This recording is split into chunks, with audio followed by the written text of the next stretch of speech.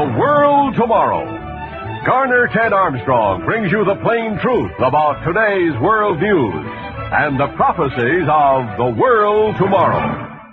Surest way to avoid being permitted aboard an airliner these days is to walk up the hallway in the airport with a gun in your hand.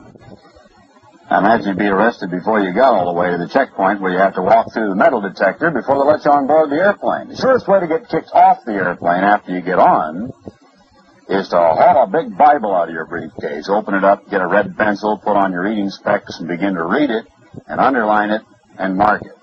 Now, I don't know if they'd throw you off during the flight, but you'd sure have a lot of people giving you funny stares, and the stewardess going by nearly dropping a coffee pot when she says to herself, "What have we got aboard? Some kind of a religious nut or something?" Because reading the Bible in public just isn't done.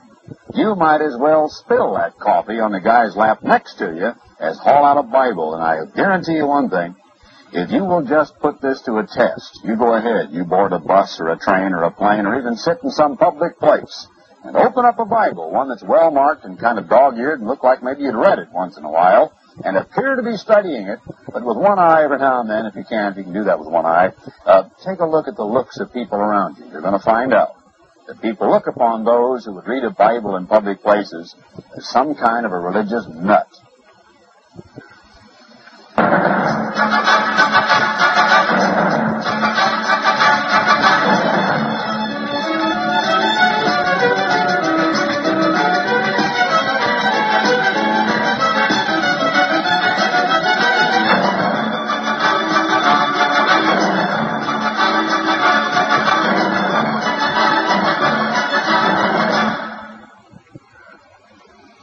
What are you? I mean, not what kind of a job you have or what is your race, but I mean, what are you as a man? Now, what's inside of you? Is there a soul in there that's about to be released at death, so you go somewhere else when you die, for a life after death at interminable reaches of time out in outer space or in one limbo or another? What are we? Are we animal creature? Are we some kind of a spirit within a body? Are we a transitory experience that had its existence first in some other world and is temporarily wandering around the earth with all of the problems that come to us, and after death we're released to escape to go back to where we came from? Are we mosquitoes? Some people, I guess avoid stepping on ants and little creatures that scurry around the earth because they're afraid of killing their long-lost grandmother. What are we? And how are you going to find out? Science can't tell you. Science laboratories can't tell us exactly what we are. You don't go to courses in college that tell you what man is, 101 or 202 or something. You just don't do it. As a matter of fact, philosophy classes, psychology classes don't really speculate about what man is. They don't seem to know. But there is one source to which you can go to find out. The very same source that everybody says is the ultimate source of knowledge about man's experience on the earth, about life after death, about things such as heaven and hell and judgment, and is there a God, and does God hear prayer, and does God expect human beings to live according to a certain code? Is there some sort of a standard of behavior, some sort of laws that are set down, and are there punishments for disobeying them and rewards for obeying them? The Bible is the ultimate source for all of that information, and yet you probably haven't read very much of it. If you have, you're a rare individual. You're a unique one, possibly, because very few people have. One of the most commonplace diseases of the day is biblical illiteracy. If it caused us to break out in a rash and have all sorts of blue spots, most of us would look rather terrible, like we had walking or galloping leprosy. But since it doesn't, many people can appear in the guise of intellectualism. They can appear to be fairly well informed and up to date on the political situation, whether it's Watergate or whether it is something in a global sense or about global economics. But they can be absolutely ignorant of the Bible. Yet they can stand up and make some real vociferous pronouncement about, well, the Bible says this and that, and everybody else stands in awe and shuts their mouths and doesn't argue with them. You know why? Because they're equally as ignorant about the Bible as the one who makes this far-reaching pronouncement. They don't know what the Bible says either. Well, it's kind of like the barber cutting the guy's hair, and he was chuckling about what had happened in class the day before to his boy. And he said, that boy of mine is really stupid. You know, he's in English class, and the teacher wanted to know, all right, who wrote Hamlet?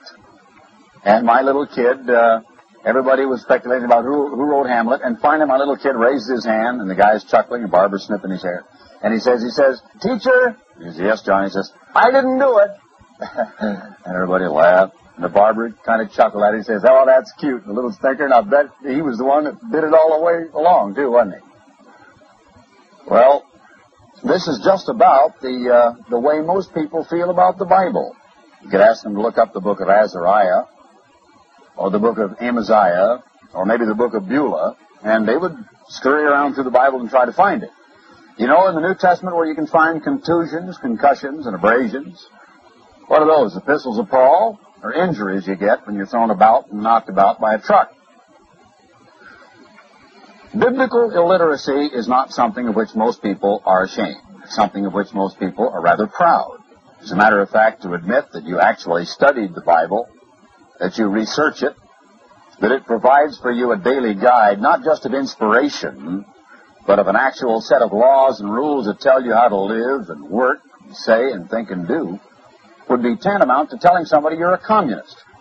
And about equally as embarrassing, I guess, except I don't know whether communists are embarrassed by saying that's what they are. In the last several programs, I've been talking about biblical misconceptions, about the fact that if you were to open the Bible practically anywhere, and especially I would say in the teachings of Jesus Christ, in the Sermon on the Mount, the writings of the epistles of Paul, the general epistles of, as we call them, general epistles of James, Peter, and John, and you were to merely wade through some of those segments of the Bible, just reading it painstakingly and carefully, seeing what it says, pondering what it is saying to you, and asking yourself, how does this square with what you always thought it says? You would be shocked. I think you would have a series of stunning surprises. And you would find the Bible doesn't say what you thought it did, that it says just about diametrically the opposite. In the past several programs I've been talking about whether or not there is a real hellfire, whether or not people go to heaven when they die, whether or not there is a life after death, and whether or not you are a soul inside of a body, and what is the ultimate source, what is the ultimate authority for which you can answer these questions. The Bible is the ultimate authority, and it's the only one. It's the only one that really tells you what humankind is all about, why we were put on the earth, what we are, where we are going, what our goal, purpose, and destiny is in this life, whether or not there is a God, and if so, how many members of the Godhead are there, what is their plan and program, if any, how do we fit into it, what is the timetable or schedule of events that they have in mind. That's where biblical prophecy or eschatology comes into play. Where do we go from here? What is the meaning of this global space race, of the arms race, of global pollution, of the population explosion, of the portent of drought and famine here and there, of the terrible problems now in nations such as India and Bangladesh and Pakistan, the nations of Africa, the emerging big power blocks of the world, of Europe, of Japan, of a nuclear-armed Red China. What does it all mean? Are we really headed toward a nuclear bomb World War III? Human extinction is a possibility, maybe even a probability. But does the Bible say anything about that? Does Bible prophecy mean us today, or is the Bible just a collection of old hymns and songs and sayings in the attempt of a bygone race of Hebrews to aggrandize their own national history, to enlarge the tripping lightly over a little kind of a dried-up stream one night out of the nation of Egypt into an exodus where Moses presumably parted the seas, to enlarge upon coming to a mud hole and having to boil the water by throwing in branches and saying that God miraculously cleared it up? People have gotten to the point where they deny every miracle the Bible talks about. Well, they say there were no miracles. They claim that some of the disciples had hallucinations, that Jesus wasn't Jesus, but maybe even a mushroom, that he made love to Mary Magdalene, went racketing across the landscape in a motorcycle with his long hair and beard flying, like as not. As a matter of fact, there's a guy that's going to make a movie on that, as I said a couple of programs ago, and I couldn't believe my eyes, where he's claiming he's going to make a kind of a modern Steve McQueen out of Jesus Christ and call it the love life of Jesus or something like that. Well, that's sad. But people can sell books by claiming that Jesus wasn't Jesus, but a mushroom. They can sell books by calling him a fraud, a cheat, and a liar. And they can get away with it. But somebody can come on the air, on television, write articles, booklets, magazines, and publish them free and give them away, and say that Jesus Christ of Nazareth is right at the right hand of the Most High God, that he walked out of that tomb 1900 years ago, that he's alive today, that he's coming back to this earth, and they think he's an absolute insane kook, a weirdo, and an oddball, and possibly a dangerous man. There's got to be something wrong with our society. For on the one hand, we think the person who impugns and ridicules and tries to make either a whoremonger or a mushroom out of Jesus Christ of Nazareth is to be respected, and his books purchased and his movies seen. And the person who stands for the Bible and says Christ is very God and is your coming judge and your soon coming king, there's something wrong with this guy. Well, let me tell you, there's nothing wrong with the Bible. And if you'll blow the dust off of it and look into it for yourself with your own eyes, you'll get the answer to the perplexing questions about life after death and what you really are. Everyone in town likes Harry Richards. He's a man who always has time for his wife and children.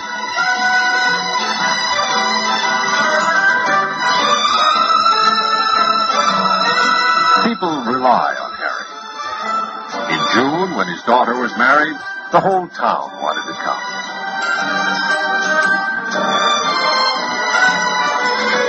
Last week, Harry Richards died. Now there's a tremendous vacuum left in the lives of his family and friends. They wonder why. Why Harry? What is death? Is there life after death? You've probably asked yourself these same questions. Now discover God's answers. Read the free booklet, After Death, Then What? For your free copy of this booklet, After Death, Then What? Write to Ambassador College, Box 345, GPO Sydney. Where did old Harry go? That's the question. The preachers that are at the graveside are always going to preach people into heaven, as it were. Make a lot of pious statements about life with the Lord, and this and that, and we know that you're right there, Harry, and you're listening in. That's small comfort for the people sitting there wringing their hands in grief, kind of staring at that casket and thinking about the poor withered body that is there. The guy who died in the cancer operation, or the heart transplant, or the fellow that was killed in an automobile accident. Small comfort indeed. These statements about wanting to depart and be with the Lord. If heaven is such a wonderful place to go, if it is the Christian retirement plan, if it is just such a delightful place, why in the world do people fight, scratch, struggle, scream, and claw their way to the doctors, begging for anything from injections to knives? Save me, doc, and struggle not to go there. I mean, if they thought that's what the Lord had in mind all the way along, wouldn't you think they'd be volunteering? What is that story about the guy that was sitting in the back of the church? The minister was up there preaching around, preaching up and down the length and breadth of the platform there, and really working up a head of steam about going to heaven. And finally he preached out loud, everybody that wants to go to heaven, stand on your feet, you know. And everybody stood up, but poor old Harry Richards, I guess it was, back there in the back somewhere, kind of looking askance at all these goings-on. And the preacher looked through and he found, Harry, why aren't you on your feet? Don't you want to go to heaven? And Harry said, yes, sir, preacher, I sure do, but I thought maybe you were getting up a load to go right now today. Well, you know, people aren't that anxious to get there. The question is, are they going there in the first place? Would you like a Bible answer to that? Now, if you were to take the following test, which we will do right quickly, there is such a thing as a Bible concordance. That's a kind of a listing of all of the words in the Bible. You could take the word heaven, and you would inevitably find these scriptures that I have here for you, and lots of others. And if you would just read them and read the Bible as you would any other book, and try to solve the problem the way you might by adding up a mathematics problem, that all these numbers add up to thus and such, you would come to the same conclusion I have, as I've studied the Bible and others, my father before me, Ambassador College, and the Worldwide Church of God believes this, that the dead, when they die, go to the grave. They go in that coffin, or they go into that ash urn, or wherever they go, and that's where they are, and that's where they stay. They can be changed into form in terms of being cremated, or they can gradually go back to the dust of the earth, which is exactly what the Bible says. So let's ask the question, did Harry go to heaven? But let's go to the Bible, because that's the only source to which you can go to find out and see what it says. Here's what Jesus said. And no man has ascended up to heaven, but he that came down from heaven, even the Son of Man, which is in heaven. Peter is preaching, Acts the 2nd chapter. I read this to you last time, and I didn't have the one verse that I want to show you now. 29th verse says that he wanted to freely talk about the patriarch David, that he is both dead and buried, and his sepulchre is with us to this day. A little later he said, David is not ascended into the heavens, but he says himself, the Eternal said to my Lord, sit thou on my right hand, till his enemies be made his footstool, as he goes on to say. Matthew 5:5 says, blessed are the meek, for they shall inherit the earth. Those are the words of Christ. From Psalm 37 verse 9 says, evildoers shall be cut off, but those that wait upon the Eternal, they shall inherit the earth. Those poor people are going to have to settle for the earth. They don't get to go to heaven. Those that wait upon the Lord, they inherit the earth. How do you square that with the idea that they're in heaven if they're good people that wait upon the Lord? Whatever we might think that means in the Bible. It also says in Psalm 37:11, but the meek shall inherit the earth. There's the Old Testament saying it, and the New Testament saying it. It says in Psalm 37:22, for such as be blessed of him shall inherit the earth, and they that be cursed of him shall be cut off. It doesn't say go to hell. It says be cut off. Hebrews, the 11th chapter, is talking about some of the New, or I should say the Old Testament patriarchs, but it's speaking of the New Covenant.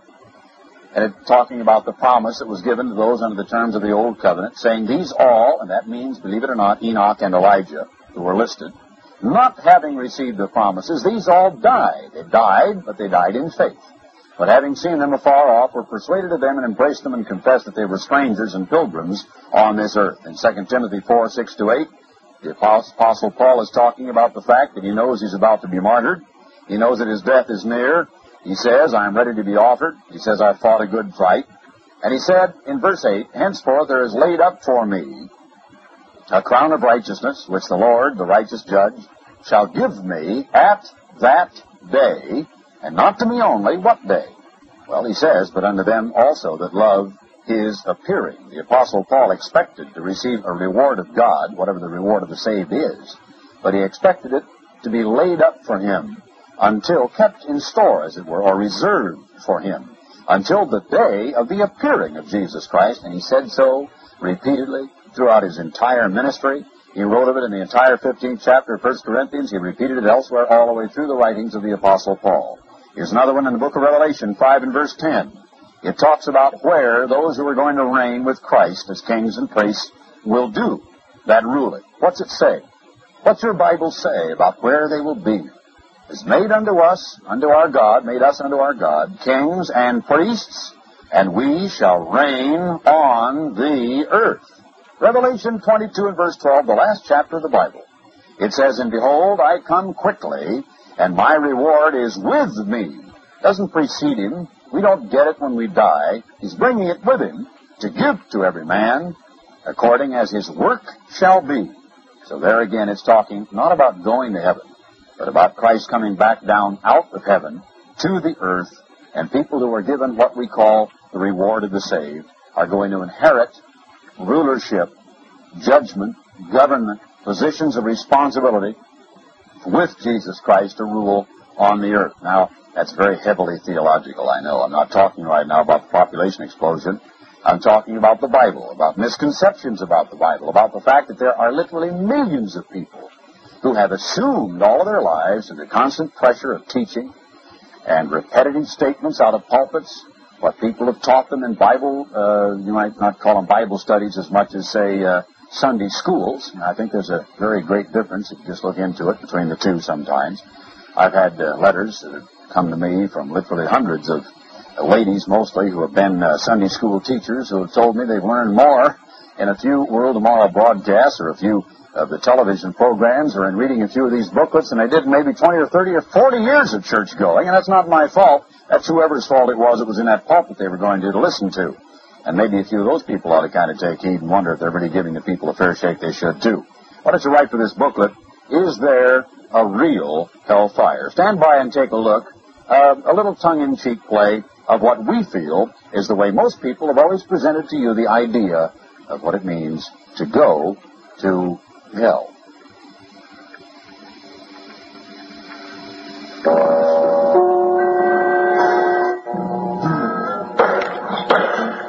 Guilty.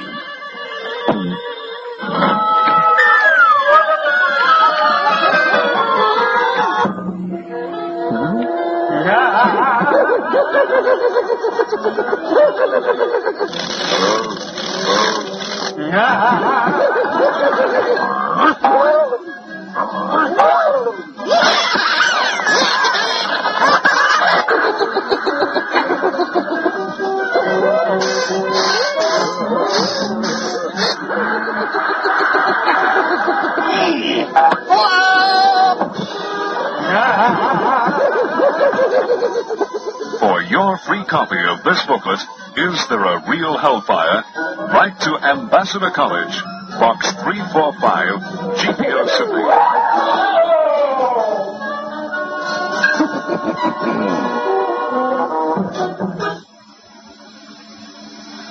He's way down in there, all the way down. Not really. If you write to this booklet, you'll find out the answer isn't what you think it is. We're not talking about there isn't any hellfire. We're going to tell you in this booklet exactly what the Bible says, and at home, you can page to that. If you can find, you know where it is? It's probably up in the attic. I bet it's in there somewhere underneath a whole stack of books, maybe where you stacked a lot of them in the study or the den or the lounge, or maybe it's underneath the doily with a little rosebud and a little vase there someplace. Maybe it's on the piano with the kids' pictures, or it's over there on the mantel behind a lot of things. Maybe you got a whole wall rack of books, and somewhere in there you might even find a kind of a pocket book, or maybe you got the Psalms and the New Testament. That's all you own. But if you don't even have a Bible, they're fairly cheap. As a matter of fact, you could even, for the purposes of what I'm talking about, just take your missus and go for a short trip somewhere, and any motel you check into, you'll find one right underneath the ashtray or in the top drawer, and you'll probably find a few cocktail stains on it. We print somewhere around 7 million of these things every single year, and it's been translated into I don't know how many thousands of hundreds, rather, of different languages and sent to people by the multiple millions all around the world, but practically nobody ever gets around to reading about it. So you can look into it for yourself at home, and you can use this as a guide. Not that you have to swallow what this says, hook, line, and sinker, this booklet, about is there a real hellfire, but that you can use it as a guide to check up on and find out if you can find one single mistake in it. And if you can corroborate what the booklet says with what your Bible says, then you know it's not me you're believing, and it's not something we've written that you believe. It is not even the booklet. It's not what I'm telling on the program, but it's your own Bible that you've got confidence in. Now let's ask the question, what about this thing of going to hell? Is the Bible going to substantiate that belief? Here's just a little bit of what you're going to see about a real hellfire the Bible talks about. Romans 6:23 does say that the wages of sin is death. It doesn't say eternal life. Remember that going to hell would be like having the wages of sin be eternal life, but eternal life in a different environment, eternal life in torment and torture. It doesn't say that. It says death, and the Bible kind of a death is the same kind of a death we know of. But the gift of God is eternal life through Jesus Christ our Lord. That's the gift of God, not something that is the gift of your parents. It's not something you were born with. It's the gift of God. All right? Ecclesiastes 9:5 says we know something. It says we all know we're going to die. That's a more than kind of a thought, but it does say that the living know that they shall die. But the dead know not anything. There's no consciousness in the grave. Neither have they any more a reward, for the memory of them is forgotten. And it seems to imply not that we forget them, that we forget someone who has died, but it seems to more strongly imply that their memory is forgotten. There's no recollection on their part because they're dead, they're unconscious, they're in the grave. That's what the Bible consistently says about the state of the dead. Notice Psalm 146 and verse 4.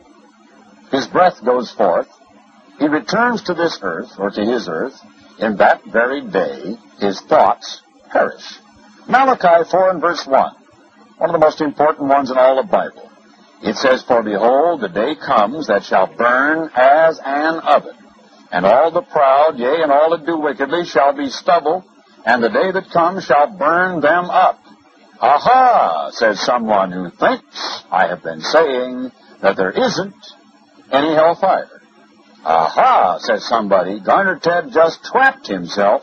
Now he is quoting a scripture which is going to knock on the head everything he has said. Wait a minute. I want to prove to you that people don't listen very closely. If you thought that's what I was saying, you're mistaken. I've never said that there isn't a real hellfire. I have said there is not an ever-burning one. I have said time and again on the radio program, as well as on the telecast, that the hellfire the Bible talks about is maybe millions of degrees centigrade hotter than the one you've heard about, than the one you saw portrayed in the little animated cartoon. It says in Malachi 4 and verse 1 that it shall burn them up, and that means totally consumed. It means destroyed. It doesn't mean singed or blistered or over and over like a hot dog on a spit. Saith the Eternal of hosts, or the Lord of hosts, that it shall leave them neither root nor branch. That's total destruction. In Matthew, the 3rd chapter, in verse 12, it speaks really of the coming of Jesus Christ, whose fan is in his hand, and he will thoroughly purge his floor. And here it is talking of the analogy of someone who is at a threshing floor. A grindstone is there, and by the fan is causing the chaff to be blown aside and the grain to remain, and gather his wheat into the garner, but he will burn up the chaff with unquenchable fire. What is unquenchable fire? Well, if I had a match, I could start one right here.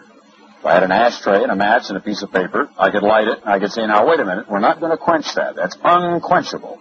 We're not going to put it out. We're going to let it burn forever. How long is it going to burn?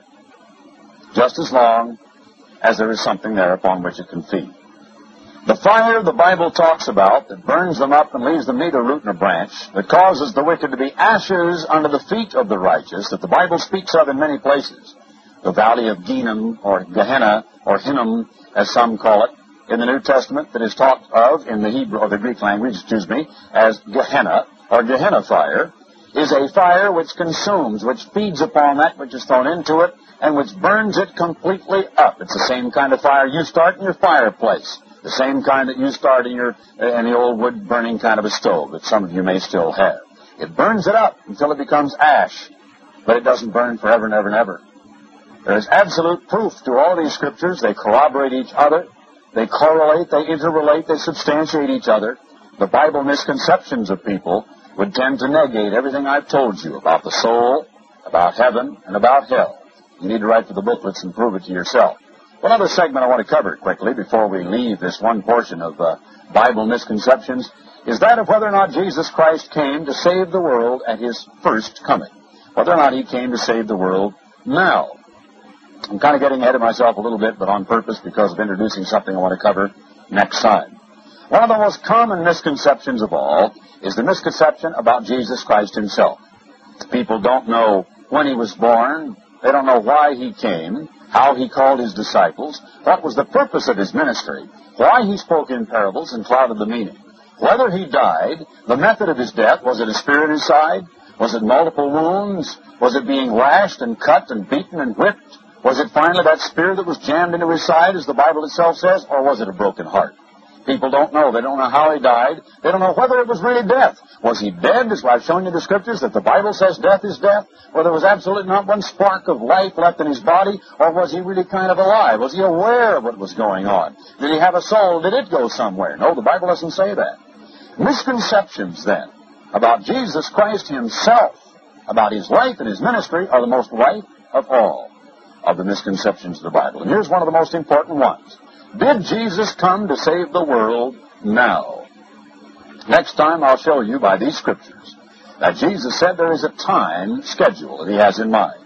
That he did not come to save the world then, and believe it or not, listen to me carefully, please, he is not trying to save it now. I'm telling you that Jesus Christ of Nazareth says in his own first-person quotation in the Bible that the sum total of the collected evangelists all around the world and all the stream of religious literature and broadcasting does not represent the very best effort of God Almighty to save this world today. And Jesus Christ isn't trying to save it today.